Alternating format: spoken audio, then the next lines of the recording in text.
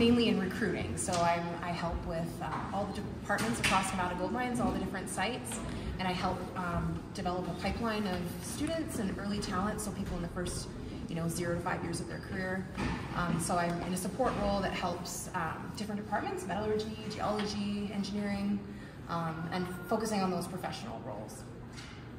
For me, I oversee our geosciences department, which manages dewatering in our pits, and then also our exploration, which enables us to locate potential targets to expand our mine life. And for me as a metallurgist, I actually help with processing and taking the dirt and turning it into a metal. The scholarship that we have isn't just for women in mining or women going into mining. It's for men, it's for everyone, as long as the job or what you want to learn about, whether it's a trade at GBC or you're going to a university. We provide scholarships for a lot of these things. If you want to do diesel mechanics or IT, even HR, accounting, things that you might not necessarily relate to mining, but are just as important as all the other positions and jobs with mining. What kind of positions do you guys know about in mining? People that you know, what kind of work do they do, or what do you know about that?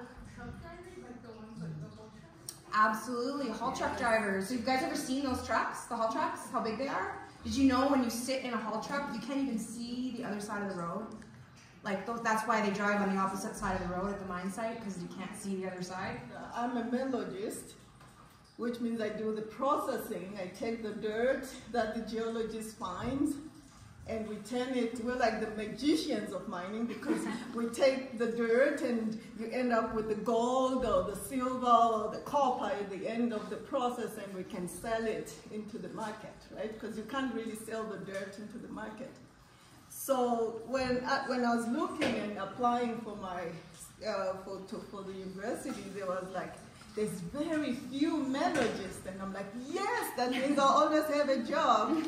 So then I moved to Canada to do to advance my studies after I graduated, and stayed in Canada and worked in Canada, and I ended up here in Elko, where I worked with Barrick for a long time. So, and then now I live in Reno, working for a company called I-80 Gold.